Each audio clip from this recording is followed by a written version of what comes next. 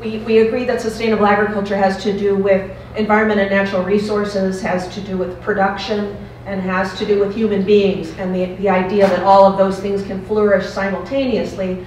This effort really looks at the human component of that and thinking how critical we are as farmers to agriculture, to communities, and to making the system going.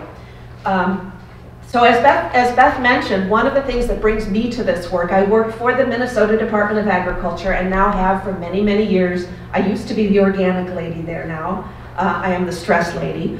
But the thing that brought me to this work really is my exposure on my own farm. I came to dairy farming as a mature person. I married my husband in 2012, and we started dairy farming together a little bit before that. But we have an organic dairy in south central Minnesota in Leesore County. We milk about 70 cows, and then I have little side businesses in non-certified pork and beef and direct market those. And I work part-time now for the Department of Agriculture. And this is just a few shots of our farm. It looks like many other farms in our area, kind of rolling, where we think animals are a critical component, so we're really appreciative of that. And you can see our happily married picture. Most days it still looks like that, but a few days there are stresses on our own farm and it doesn't look like that.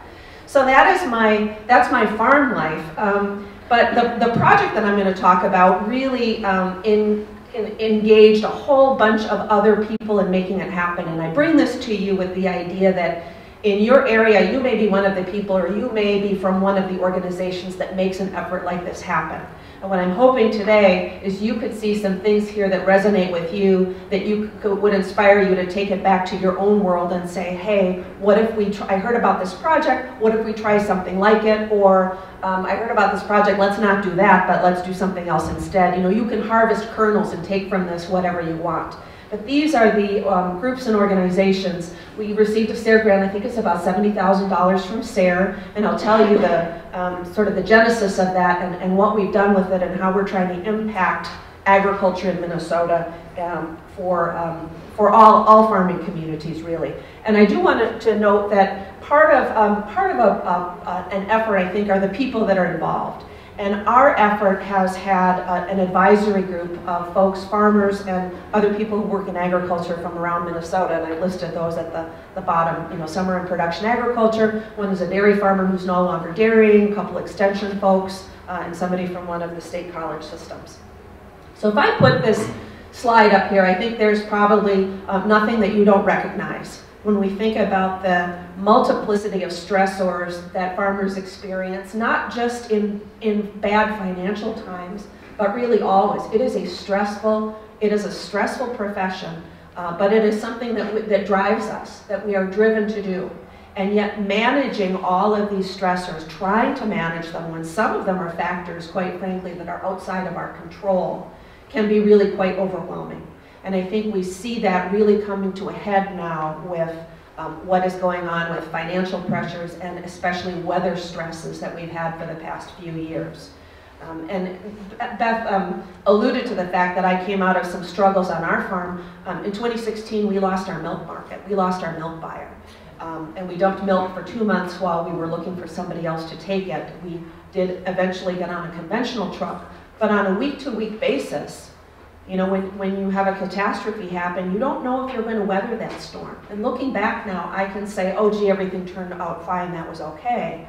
But the panic that you go through on a day-to-day basis really brought home to me how fragile we are in what we do in our relationships with each other, and really caused me to focus on what my friends and neighbors were also going through, other very significant challenges, different than mine, but that we were all in this boat together.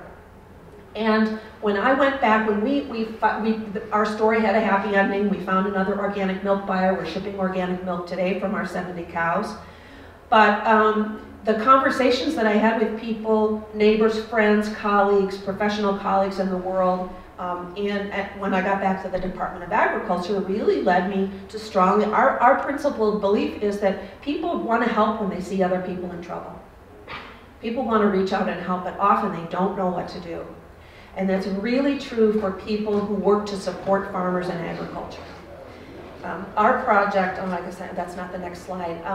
when we look at folks who interact with farming, with extension educators and veterinarians and milk haulers and grain buyers and elevator operators and feed store guys at the elevator there, looking and saying, I'm looking around and I'm seeing people that I've known for years and years, and I'm sensing that they are really in trouble, and I don't know how to talk to them about it. I don't know if it's my place. I mean, I don't know if you have this in the Dakotas, the North and South Dakota, but in Minnesota, we're pretty like, oh yeah, well, it's none of my business. I don't want to step out of my lane there. People are well-intentioned, but sometimes they just don't know what to do. And when people don't know what to do, what do?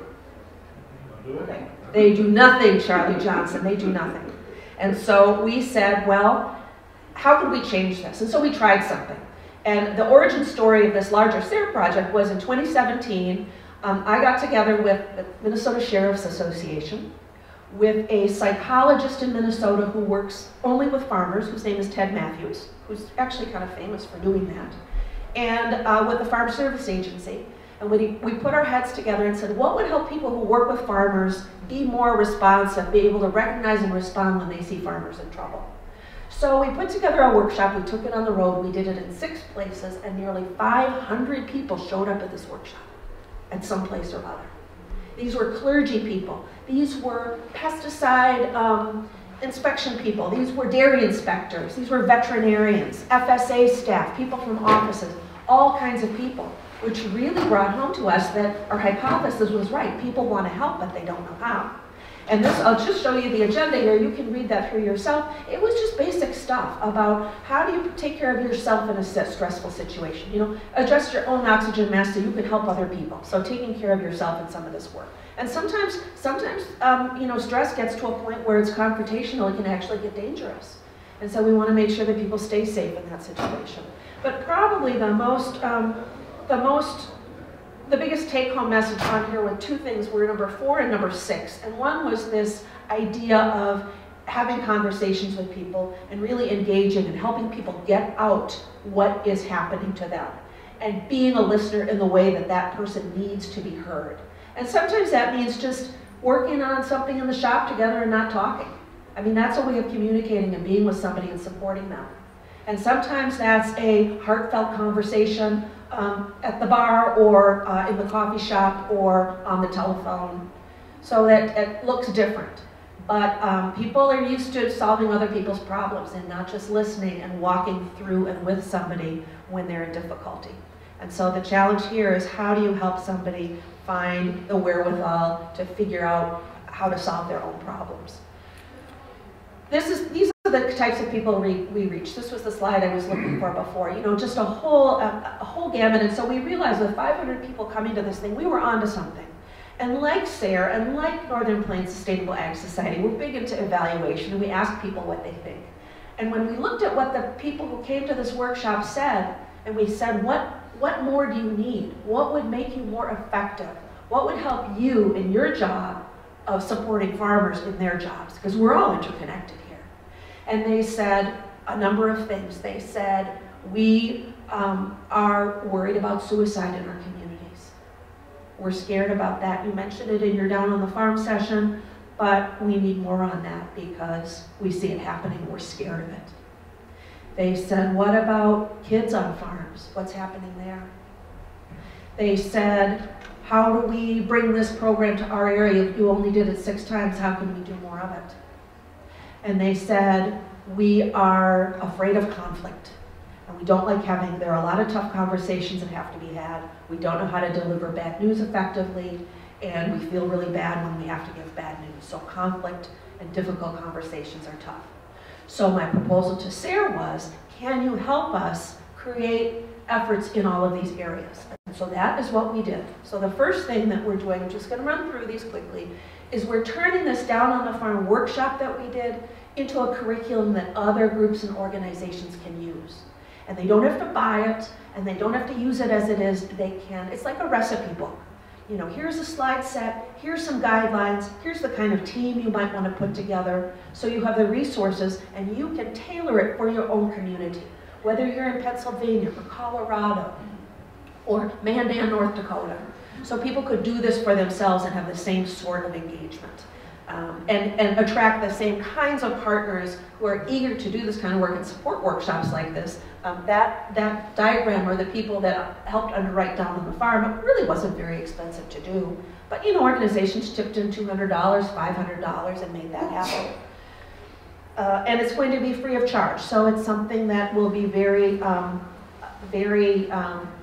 we hope it will be useful, but we also hope it will be, that terrible word, accessible. We hope it will be affordable for groups and organizations to do. And that would be big organizations, like if the Farm Service Agency wants to use it for training, that's great. If a local church wants to use it for training, or the Elks Club wants to do something like this in their community, they can do that as well. The second one gets at this navigating conflict and difficult conversations. And the things that I put up here are feedback from folks that went through that workshop, and that was about 220 people. We did this one 6 times too. And we had a partner in our extension community vitality session, Denise Stromey, who put this workshop together for us. And this is what people said they were leaving with. These were kind of the intentions or the resolutions that they left this workshop. And it was a little off the cuff. It was very participatory. And I think people came in expecting to learn how to, you know, get a script on how you give bad information gently. I think they were looking for kind of a recipe on that. And instead, Denise's training really got at what's coming out of you. What are you bringing to this conversation? What are your intentions? How are you going to be in this moment? How do you reframe the expectations that you're going into a conversation with? Because generally, when something's going to go bad, you have a sense of that beforehand. You know you're going to have a tough conversation. So what do you do to prepare yourself so that the best possible things can happen? So it was a little touchy-feely, but people stayed and they were engaged, and a lot of them left with intentions like these, saying, I have gained something here, and I'm going to make some changes and try to change the way I view the world, or you know, avoid going into situations with a win-loss mentality or something like that. So that was extremely helpful. And since our 6 initial workshops, Denise has had calls from 2 other communities. We're rippling out and has added 2 more of these. So she's done 2 more workshops. You know, people that were at these first ones and said, could you come? Pollution Control Agency said, could you come and do this for our staff, for example? So she's done 2 others. The third is an effort that we looked at farm youth and thinking about, we spend a lot of time worrying about adults and what they're going through, and farmers and spouses and business partners. But what are kids going through?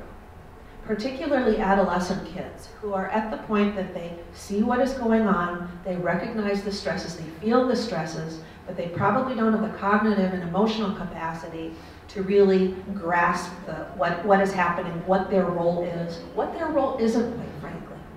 And a lot of teachers in rural areas don't have farm backgrounds, and so they need some help on knowing what are the clues, like what makes farm kids different, because in some ways farm kids just are different. So we reached out to teachers and librarians, youth pastors, you know, we tried to cast the net very wide on that. And the whole thing was like a mini Down on the Farm, but oriented toward adolescent stress. And how do you recognize and respond when you see youth in stress? And so some of that had to do with just cognitive development and how kids develop, because their brains, quite frankly, are different than ours are. And their emotional development, and just knowing some of those practical aspects.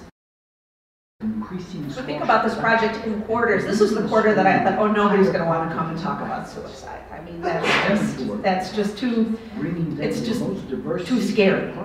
And this is the one that was just packed to the rafters. We worked with the Minnesota Department of Health. They have a state suicide prevention coordinator. This is not an area I know anything about, so I had to turn to people who know more than I do.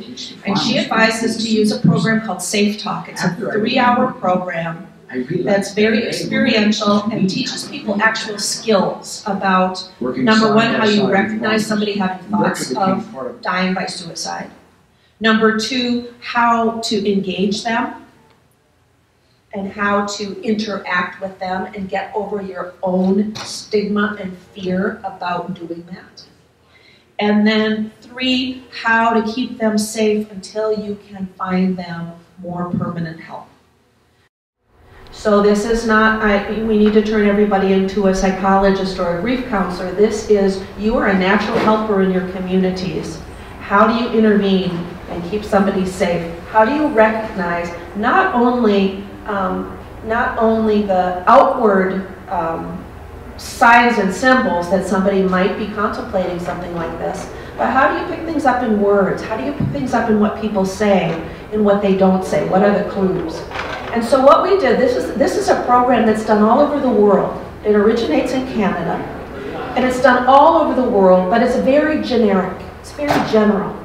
And so what we did is we worked with somebody who adapted it more for agriculture and rural communities, and really help people from that perspective see how this is applicable and have those conversations. So we stretched it kind of from 3 hours to 4 hours.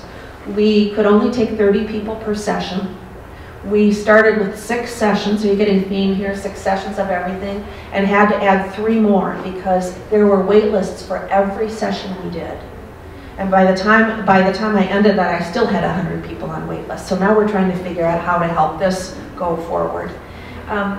And when we asked people in the follow-up evaluation survey, one of my favorite questions to ask is, would you recommend this to someone else? Because we ourselves will put up with a lot. You know, I'll put up with crummy food, and I'll put up with bad handouts, and I'll put up with boring speakers, but would I recommend that to somebody else? No, I wouldn't. You know, I wouldn't say, go to that hospital if they're not going to treat you well. So that's the question I like to ask. And 85% of the people said that they would definitely recommend this to somebody else. And I think that's why it's had such uptake and there has been such interest in it. So we're busily trying to figure out how we can equip more of the people who teach Safe Talk to understand this rural agricultural curriculum and be able to talk about that. Because not anybody, you know, not just anybody can drop in and talk with any kind of credibility or sensitivity about some of the unique struggles that happen and the situations that might come up in agricultural settings. So we're continuing to do some work on that. And then the last little thing that I wanted to mention to you, what time, do you know what time it is, Beth? I brought my phone up here, but I don't know what I did with it. You got about 10 minutes. Okay, I have about 10 minutes. So the last thing I want to, so that you know, with that, that's the 4th piece of this SARE effort that we did. That really has engaged a lot of people all over this state and has been very, it really has exceeded my expectations, I guess I would have to say. At the same time, Beth asked me to talk about another effort that we're doing that some of you may have heard because you are in the Red River Farm Network listening area. Has anybody ever heard a show on your RFN station called Transformation? Does that ring a bell? Well, this is a project that we co-created with Don Wick at Red River Farm Network, and it has since taken on a life of itself. We sort of help get and by we, I mean the Department of Agriculture in Minnesota. And the idea is that farmers are probably the most valued source of information for other farmers in many ways. And we are curious about what our peers do and what they're going through and how they have managed things. And so we have identified farmers in the Northwest and Minnesota, North Dakota and South Dakota by and large, who have gone through some sort of challenge and are willing to talk about how they navigated that. And these are 60-second shows that air during prime time, like during the Farm Report. They're not buried at 3 o'clock in the morning when the PSAs are on. So it's paid radio stories we buy the time for. And farmers in their own words talk about what they have gone through and how they have navigated that. And then, because it takes a lot of tape to get 60 seconds of usable conversation, we also have companion podcasts that are anywhere from 12 to 15 minutes. So for each 60-second episode, there's another 12 minutes that people can go onto the internet and listen if they want more. And we've done everything from, the first one we did was how not to let the farm wreck your marriage. As a dairy farmer, talking about the stresses that farms put on marriages and the stresses that marriages put on farms and how we navigate those. We've had a couple of episodes of people that were farmers from generations back, and for some reason they found themselves having to exit farming, and they talked about very frankly what that was like for them and how they went through that and what they are doing now and how they feel about it. And in both cases, they feel really good about it, but they said it was a very difficult, it was the hardest thing they've ever done for themselves, and in some cases for their kids, you know, coming home and telling your son, we're not going to be farming anymore, or your daughter. We talked about it's okay not to be okay, and this was Doug Kramer, who is a farmer near Bijou, Minnesota. He's in his late 70s now, but when he was going through the farm crisis in the 80s, he went to see a therapist.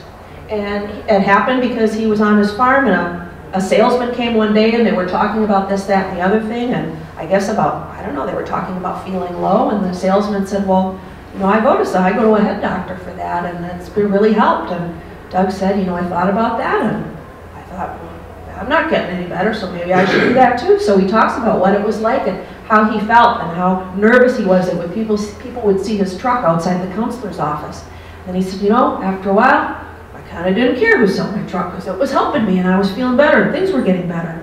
And so now, you know, 20, 30 years later, he feels safe enough that he can talk about that because it was in the past. But you know, he's a farmer like every other farmer, and I bumped into people who are like, oh my God, we had no idea Doug ever did that. That's kind of cool that he's willing to talk about that. We've had several on suicide, and people talking about losing a son. Nathan Zaradka's dad from Adams, North Dakota, Dale, talked about what it was like to lose Nathan when Nathan was 29 years old and took his life.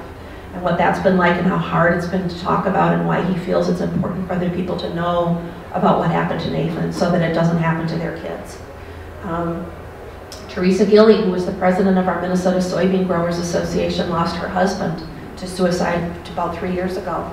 And she was very candid in what's happened and how it is that she's able to keep farming and what her life's been like after that. So I mean, I just give you these examples that these are really meaningful, poignant stories, and the people who tell them are extremely brave.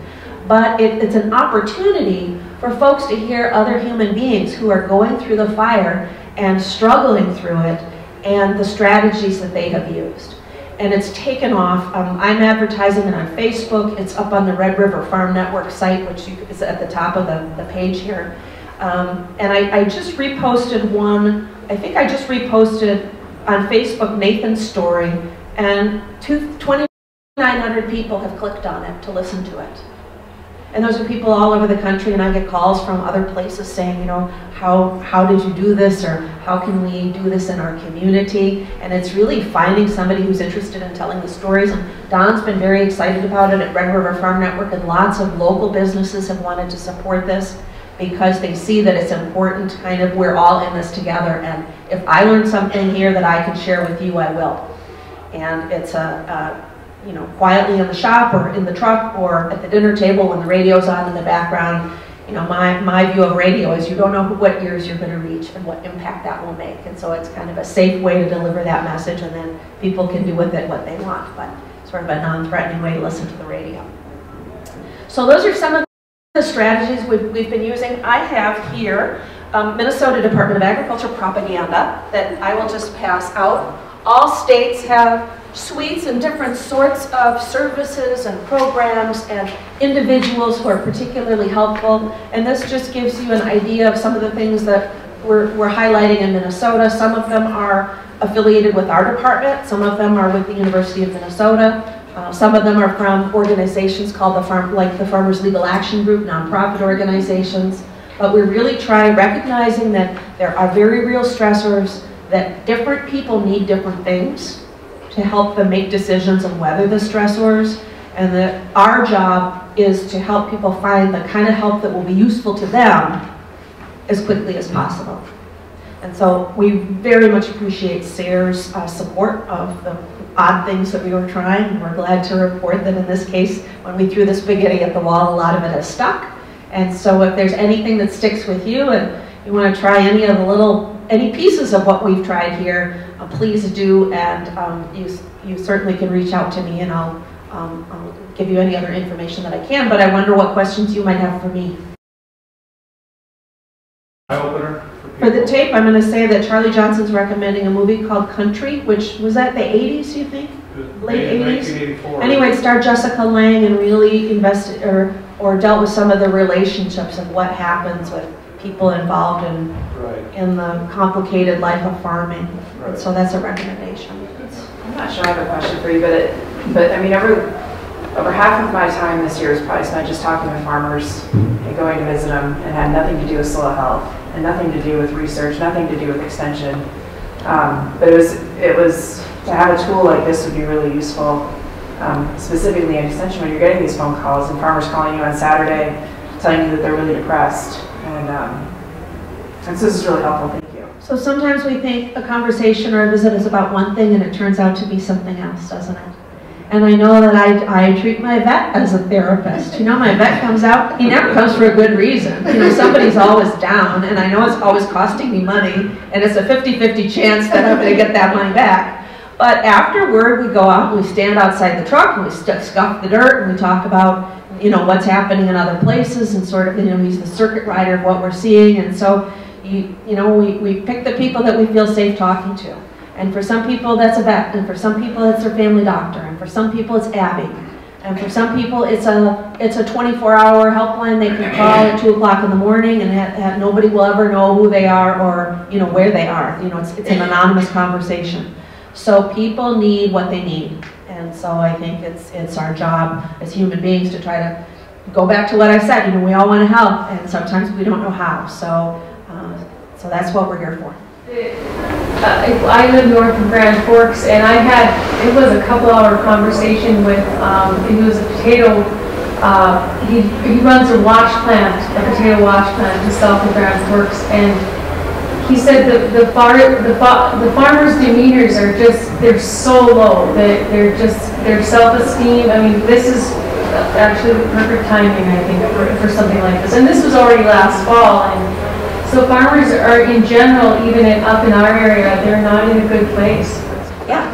Is it a speakers bureau that people who are speakers can be trained to spread this message, and or how do we become part of the solution and help get this out there so we can get other people trained too? Boy, I think a speakers bureau is an awesome idea, and I think NCR-SARE could do a bang-up job helping promote that idea. And it, you know, it wouldn't have to be all NCR-SARE people, but you could be the catalyst of saying, how do we work with Extension and the Departments of Agriculture, and, you know, find the people who have the energy and the passion to kind of do this and get out and talk about it and really get other people talking about it, so that we begin to think, you know, it's not just in our heads, but sometimes when we start talking, what comes out of your mouth is like, oh wait, I never quite thought of it that way, because you're hearing it out loud. So it's finding the messengers, I guess, to get the conversations going. And some of those messengers, I think, very much are farmers, to go out and talk about what is happening. I'll tell you, a lot of the public speaking that I do is to non-farm audiences. I'm like the agriculture interpreter. You know, I talk to mental health professionals and social workers and, you know, people in groups and organizations whose work touches farmers, but they don't know anything about what it's like to farm. And they understand that something is wrong in agriculture, but they don't quite get why, and they don't quite get the complexity of the dynamics. And you know, that tangle in the beginning that I put up about, you know, what's land prices and weather and health insurance premiums and family dynamics, and, you know, when you in market uncertainties, when you really begin to tease this out, they begin to say, well, we had no idea it was, you know, they get a window into the culture, I guess I would say. So there's that too, that they kind of need a speakers bureau also to educate them.